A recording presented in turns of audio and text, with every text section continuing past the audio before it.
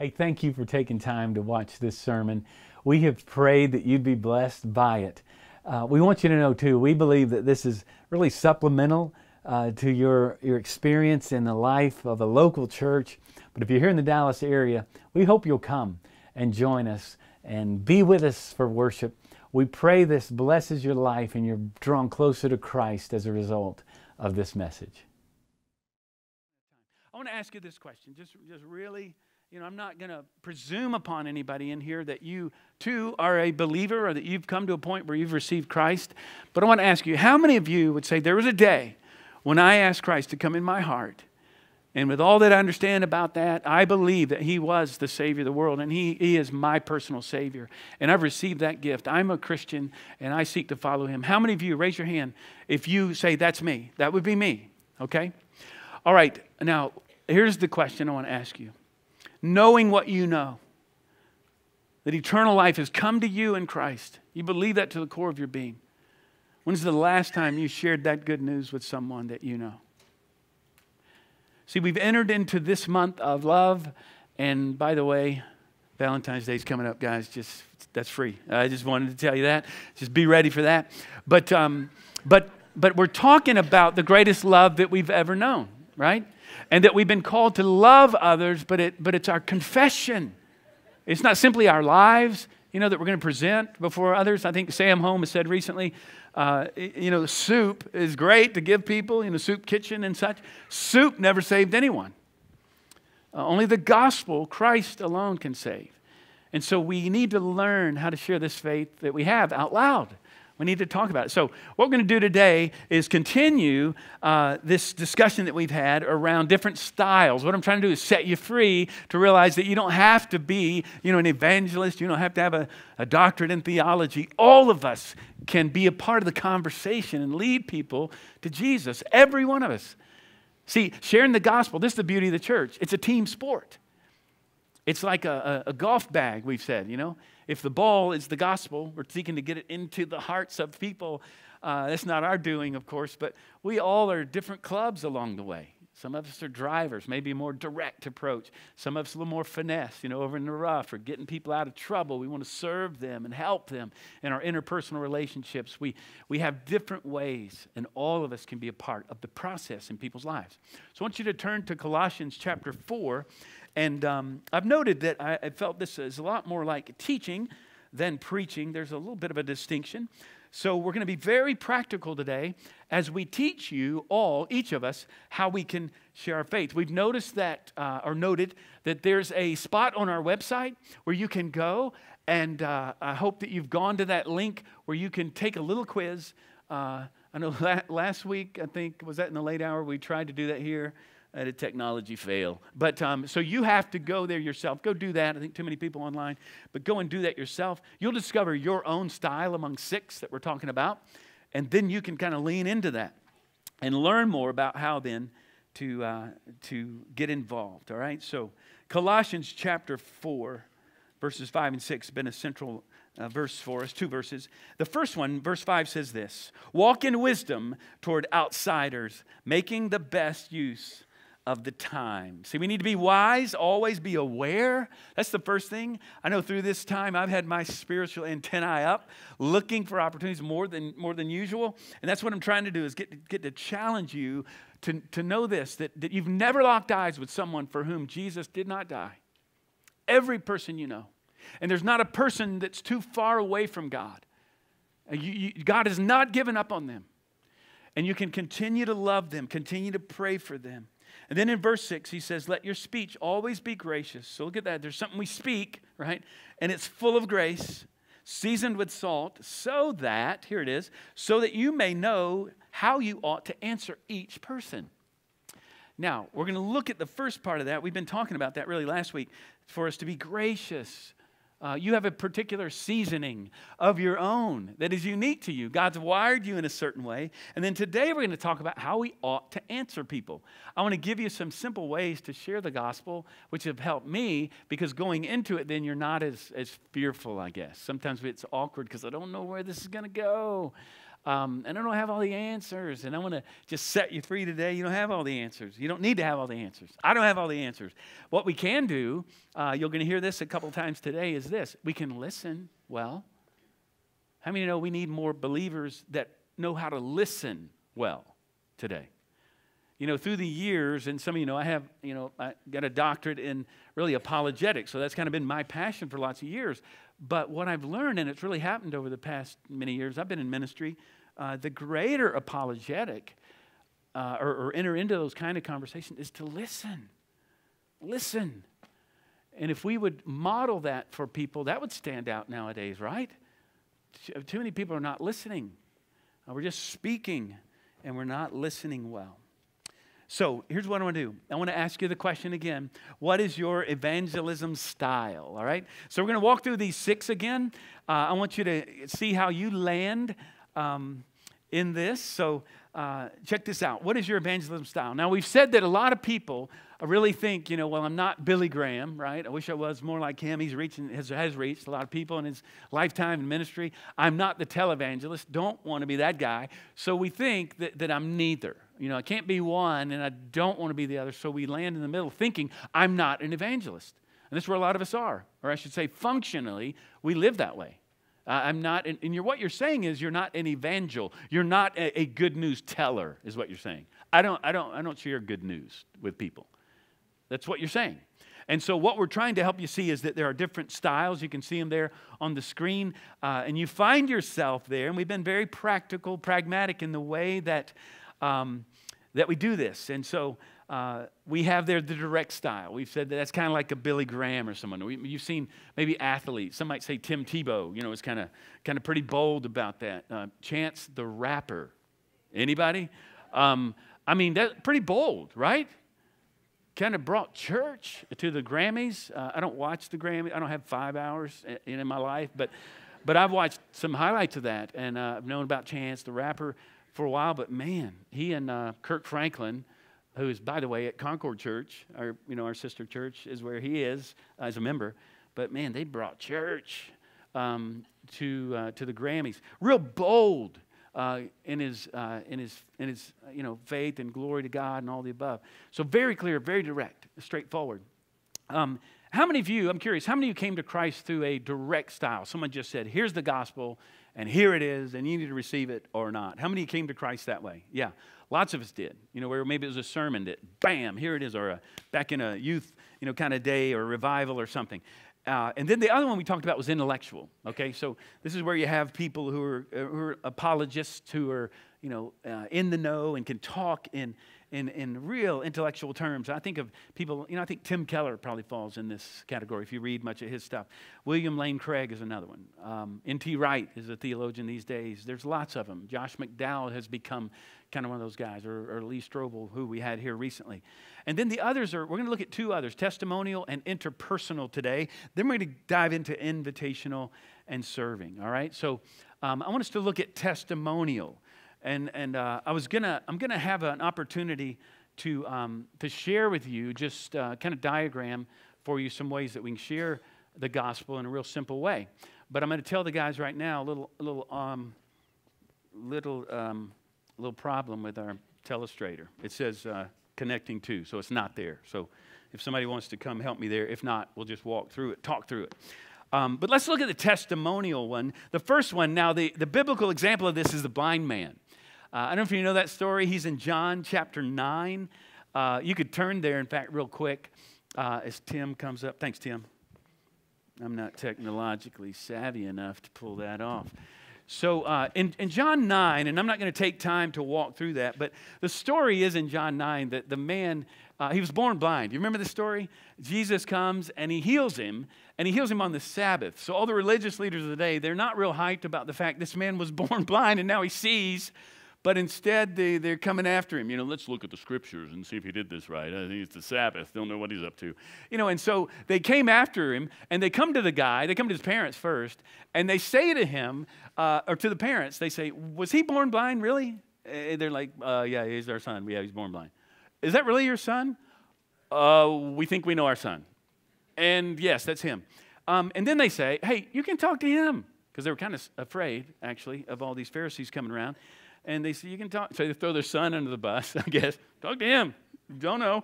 And so they go and talk to the son, and the son says, yes, it happened. Yes, I was born blind, now I see. And they say, well, was the man a sinner or was he not? And he goes, I don't know. I don't know all the answers. This is a great story. I don't know all the theological, underpinnings or answers. What I do know is I was blind. You remember this? And now I see. And that, that's my story. I'm sticking to it. That's all I know. And in the same way, this is true about all of us. This is really all of us have, can be at points, any point, any one of these styles. But that's all of us. I mean, if you're here and you like, Jeff, I don't know what to say. I don't enter into conversations with people because I'm afraid I don't know. Listen, if you've accepted Christ, you know what to say. And the beauty of that is no one can argue with your story. They may say, that's not my story, but you can share your story. But you know what I've discovered as well? The best way to go about that is to ask them their story first, because that informs you on how to enter into your story, and it'll help you understand, how can I go at this? Because, again, this is not a program. I know it feels this way. It's not. We're simply trying to give you some practical teaching on how you can do this. So the testimonial style, these are people who like to share their story. I had someone tell me this week, well, I don't really have a great story. I'm like, wait, you came to Christ, right? You have a story. I mean, I could say that. I met with a young gal this morning. We're going to baptize in a bit. She's 9 years old. I said, I was 9 when I accepted Christ. And wow, I was 9, and I can have this Baptist testimony, I grew up in the church 9 months before I was born, I was there. And then I had parents who loved me and brought me up in the church. I came to faith at 9 years old. Then I doubted my salvation right about 13, and I was like, whoa, this is new. And I had people around me who said, no, you're just coming to greater understanding of what you did when you were 9. It's not how good you are. It's what Christ has done for you. And so it's just, that. And I praise God for that. That's my story. And some say, well, I don't have this incredible story. Listen, you were dead in your sin, and you now have come to life because of Christ. That's a story. That's an amazing story. Because the story in the end is not our story. Our story's never saved anybody. It's His story, right? And so the great verse, I love this, around this particular style, is we proclaim to you what we have seen and heard. This is 1 John 1:3. You can see it there. So that you also may have fellowship with us. And our fellowship is with the Father and with His Son. So you see, again, this doesn't mean that you have some incredible story. Sam Holm is testimonial style. And so is Sam Silva, who preaches over in our Espanol service. So 1 and 2 Samuel, both of them have the testimonial style. And it's not because they have this incredible story. Sam just loves telling stories. He's always the one saying, we got to tell more stories about how people came to Christ. How many of you would say, or you took a little quiz and you said, that's me. I lean that way. Anybody? Testimonial style. Yeah. So several of you. See, and what you're going to discover is across the board, we all have a different style. It takes all kinds of believers to reach all kinds of unbelievers, non-Christians, okay? It takes all kinds of Christians to reach all kinds of non-Christians. I think of people who have testimonies, like a Josh McDowell who went from an atheist to being a believer. He's going to be here May 5th, by the way, to speak at our church as part of a weekend. Abraham Sarkar is in our church, who was a former Muslim who, like many, had a dramatic dream. Radical story, but that happens over and over again. And he tells his story of how he came to faith in Christ after he woke up from this crazy dream. But I want to challenge you with this. One of the greatest ways that you can share your testimony, if you've not done this, without even sharing a word, hardly, without even speaking, is if you've come to faith in Christ, to be baptized. That's the greatest way you can present your story, the gospel story, His story. And if you've not yet been baptized, we want to encourage you to do so. You can be a part. I always tell the baptism candidates, you'll preach the greatest sermon, better sermon than I will today. And you'll hardly say a word. And you can do the same. If you've not been baptized, please come talk to us after the service. We'd love to do that. If you've received Christ, we'd love to help make that happen. and put you on the platform to share your story with the world. The next one, and the last one we'll look at today, is interpersonal. We use Matthew here as an example. Interpersonal, we find in Luke chapter 5, verse 29. Matthew comes to Christ, and then he simply has what we call a Matthew party. He just has his friends come over to meet Jesus. He's interpersonal. He has all these friends, these tax-collecting sinners. And you know what I've noticed is that new believers are often the ones that can reach unbelievers a lot better than those of us who've been believers for a long time. We start to drift away from our unbelieving friends because we don't love them. We're not like Jesus. We're not friends of sinners. We sequester ourselves, and we don't find ourselves in front of people who do not think and believe like we do. That's why, again, this week was such a gift for me. It was just a great time to love and to be loved by our friends from other faiths. So 1 Corinthians 9:22, it says, "To the weak I became weak, to win the weak. I have become all things to all people, so that by all possible means I might save some." By all possible means. You know, in our church, we need to constantly lean towards whatever it takes that we might position ourselves to reach more and more people who are far from God. And that's becoming more and more difficult. Particularly in a church like ours, where we've got to decide we're going to change, we're going to do whatever it takes to reach unbelievers. And that's a hard thing for us to do. I have a friend who's a pastor of a church in South Africa. I've been to his church where they run on a good day probably 150 folks or so, maybe 100. But years ago, they looked around their vicinity in their area, and the AIDS pandemic has just spread throughout this entire area of South Africa. And there are these settlements all around where people live in great poverty, and many of them have AIDS. And so the church decided, you know what? We're going to turn our church, our facilities that God's given us, and we're going to turn our church into an AIDS clinic. And so what they've done is they meet, again, about 100, 150 people on a Sunday, but they serve about 2,000 people through the week who are struggling, either have AIDS or family members who have AIDS. They have medication that they go and take into the villages and to places where people are ill. They have a center where people can die with dignity and care and the love of Christ. Because this church said, you know what? We're going to do whatever it takes to reach people. So they go out into the city and around into these settlements, and they share the gospel with people who have been impacted by the AIDS pandemic. I wonder if we're willing to do whatever it takes as a church family to reach the lost. How about this? If you're willing to do whatever it takes to reach your friends for Christ. 1 Thessalonians 2:8, it says, "So being affectionately desirous of you," in other words, because we love you so much, we're ready to share with you. He says this is Paul speaking, we were ready to share not only the gospel of God, but also our own selves, our very lives we shared with you, because you had become very dear to us. Isn't that sweet? I love that. I want you to think about friends or family you have. Are you loving them well first? Are you listening? And are you entering into their lives? So regardless of how this goes, we know that we're first to lead with love. But we're also to share the good news. And here's what I want to do, just real briefly, to share a couple of ways that you can actually share the gospel. Because then in verse 6 it says this, "Know how you ought to answer each person." Now there's something very unique here. Answer each person. How would we know? Listen first. Listen to them. And as you listen, you'll come to know their story. Then you can go about certain ways, different ways. Now, the first way that I think is real simple is what I talk about often. You've heard me, if you've been around here much, is do versus done.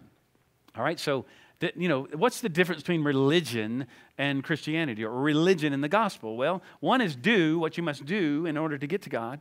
The other is that Christ has done it all for us. It's finished. It's why he said on the cross, his last words, it's finished. And we can receive that as a gift from God. That is an intriguing conversation to enter into, and I have found that to be very effective.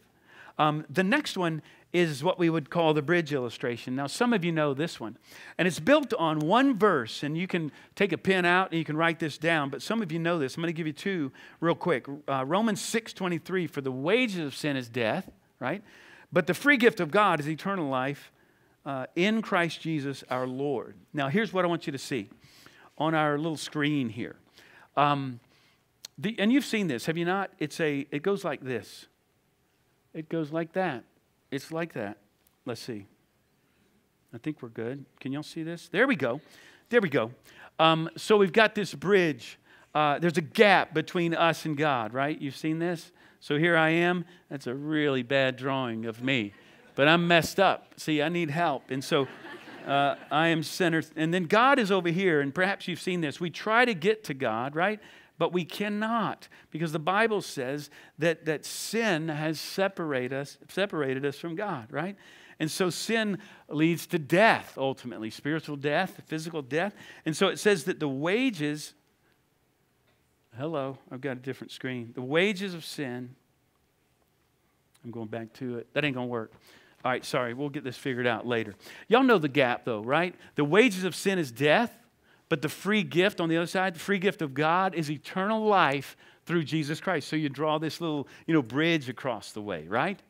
And it's a real simple way to just share the gospel on a napkin. I've done this before. Another way that you can share the gospel is by simply 3 simple circles. And you start, this one I love, you start with brokenness. And this is a great way to enter into conversation with people. Because a lot of people have trouble. They say, you know what's wrong in the world today? Is that everything's jacked up.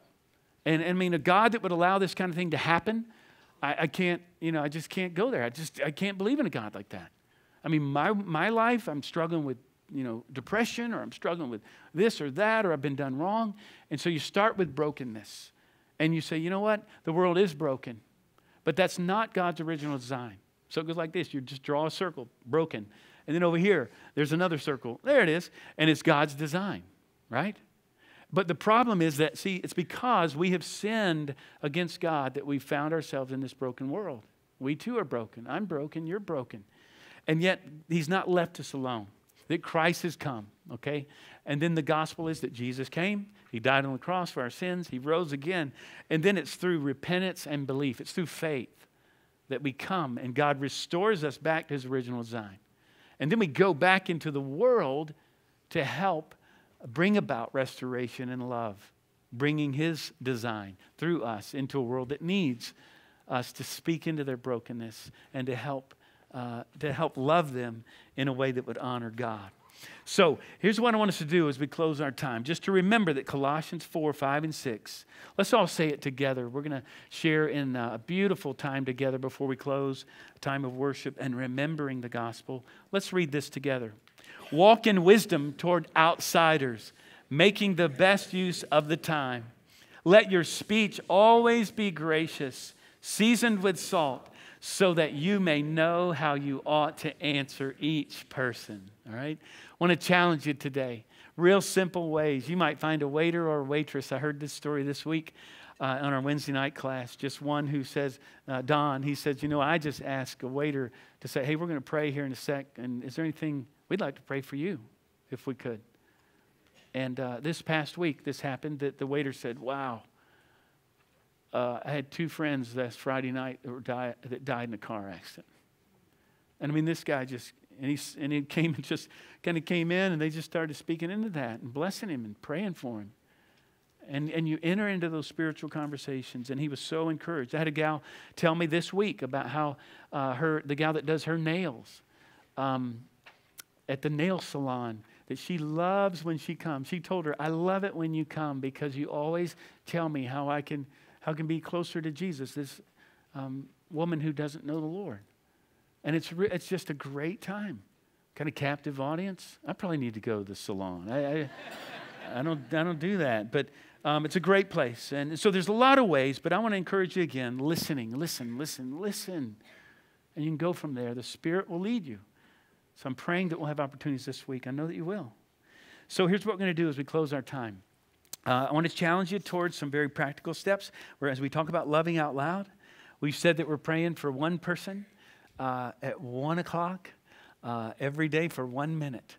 And we're praying that the Lord will guide them and lead them to join us. Look for opportunities to ask them to come and join us for Easter. People have said, can I pray for more than one? We said, no, you can't. As a joke. But we also want you to tell your story. And we want you to do this. You can write this number down. and just say, hey, I discovered my style is this, and I have an opportunity to use it this way. And it's just entering the spiritual conversation, and just talk to us. Let us know. You can leave a message, and we want to hear your story, okay, along the way. It'd be cool to share those stories. So you just call the number and say, I took the survey, little survey, my style is this, and I had opportunity to use God used me in this way, all right? Doesn't have to be a big dramatic story. We'd love to hear about that. But all of this is because of the gospel. It's because of all that Christ has done for us. Thank you for taking time to watch this sermon. If you would like more information about our church or following Jesus, please go to our website, pcbc.org, or contact our church offices. We hope to see you next week at church.